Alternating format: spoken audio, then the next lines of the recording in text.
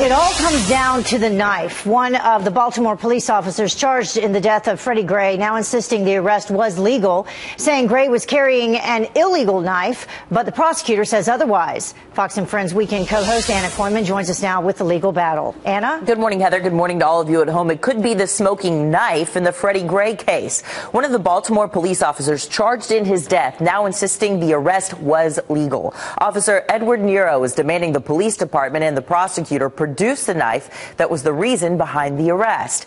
The officers say it was illegal, but last week prosecutor Marilyn Mosby claimed the knife was perfectly legal.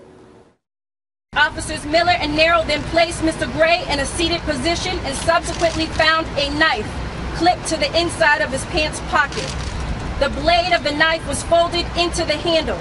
The knife was not a switchblade and is lawful under Maryland law. Lieutenant Rice, Officer Miller, and Officer Nero illegally arrested Mr. Gray.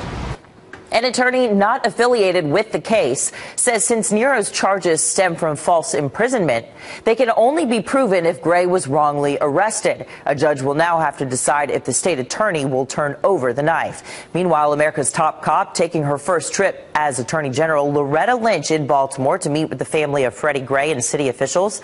Lynch praised the police and says she is committed to helping Baltimore.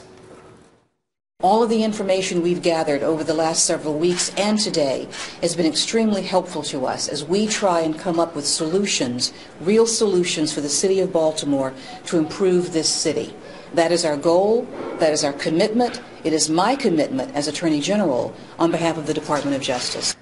Well, in addition to the city's investigation, Lynch has also ordered a separate federal probe into Freddie Gray's death. Heather, back to you. Thank you very much, Anna.